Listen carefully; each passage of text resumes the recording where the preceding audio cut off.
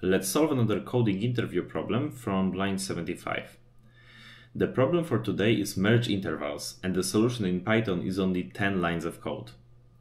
In this problem, we are given a list of intervals and we are asked to merge the overlapping ones.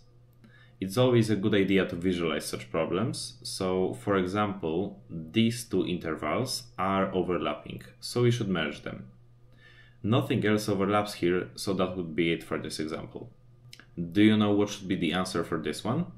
Okay, so for this one, we just merge these two, and that's it. Pause if you want to think about the general solution. Okay, so to solve this problem, we first have to sort the intervals by their start time, because we can't assume that they are sorted to begin with.